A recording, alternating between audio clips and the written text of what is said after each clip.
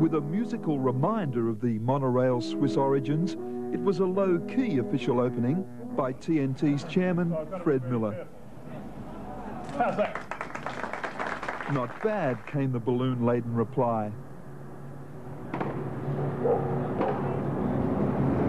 As TNT boss Sir Peter Abels rode the first carriage, the monorail's shadow was cast over a city that will now enjoy its new $60 million toy free of charge for the next 2 weeks, thanks to the intervention of Premier Nick Greiner, who, like his colleagues, was noticeable by his absence.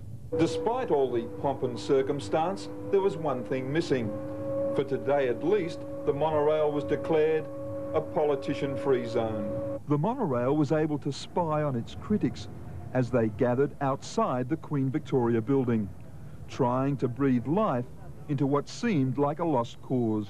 The monorail is the most offensive structure to assault our city since the Cahill Expressway curtained off Sydney Harbour. The monorail will prove itself now.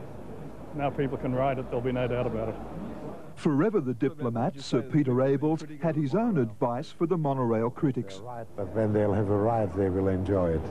They can't help but enjoy it. That enjoyment's been 2.5 years in the making, 6 months behind schedule.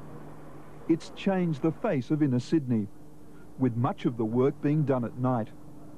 With the monorail now a reality, the only question mark hinges on the Greiner government's pledge to consider rerouting of the monorail from Pitt to Kent Street, despite a $150 million price tag. Paul Mullins, Eyewitness News.